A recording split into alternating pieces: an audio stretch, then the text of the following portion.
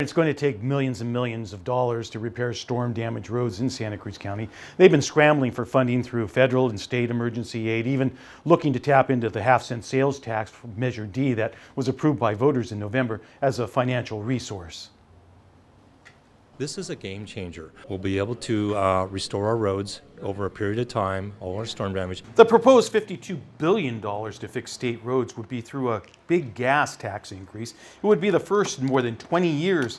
The governor wants a 12-cent increase on a gallon of gasoline, 20 cents a gallon for diesel fuel, and a 4% increase in a diesel sales tax. Some Santa Cruz County drivers back a gas hike. Our roads are so bad around here that I would be glad to pay 12 cents a gallon to get there's places on my road where it's ready to fall off. The proposal also includes strict new accountability provisions to ensure funds can only be spent on transportation.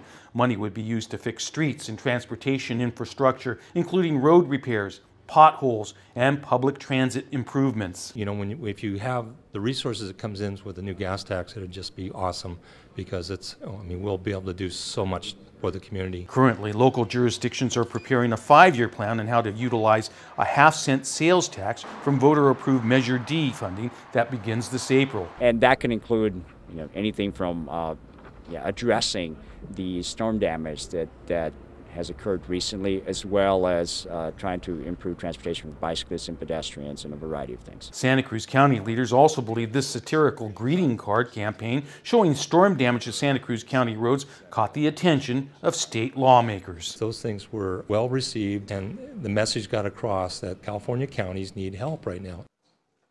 And state lawmakers in both the Senate and the Assembly expect to vote on the measure by April 6th. Aaron. All right, Phil, thank you. The state has given us at least a glimpse of how much Monterey County and San Benito County stand to gain from the proposed gas tax.